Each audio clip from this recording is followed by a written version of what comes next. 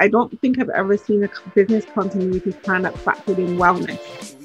Is this something that you think organizations should start to look at, and what should that kind of look like as you document it?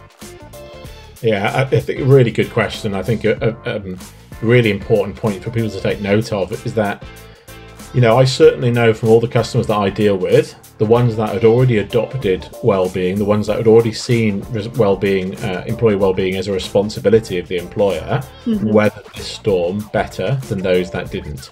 Because what happened is it didn't matter that everyone was suddenly working from home or in different locations overnight.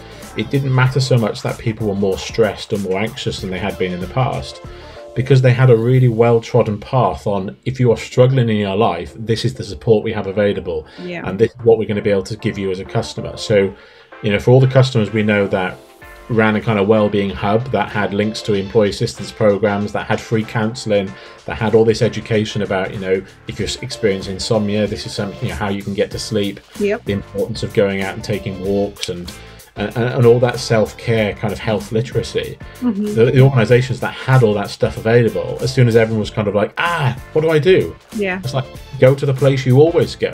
It doesn't matter that what was causing your anxiety was a pandemic. It could have been previously a divorce, or you could have just been stressed, or it could have been money worrying you. You had this process where you said to employees, we care about you, we want you to be open, we want you to bring your truth to work, which means we want you to tell us if you're struggling, and as soon as you are truthful and honest with us, we have all these different routes of support.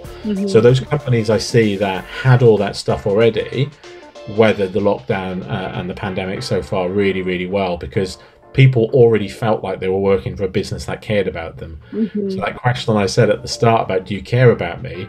Those organizations where people really felt like that were really primed to kind of go to their employer and say, do you know what? I trust you to get my back. I trust that you're going to do the right thing through the pandemic. And, you know, some of those companies I saw, their CEOs kind of welling up and crying in their first company updates and saying, we've always wanted to put our people first, and that's not changed, and we worry about you and we care about you, and you want you to come to us and speak to your manager.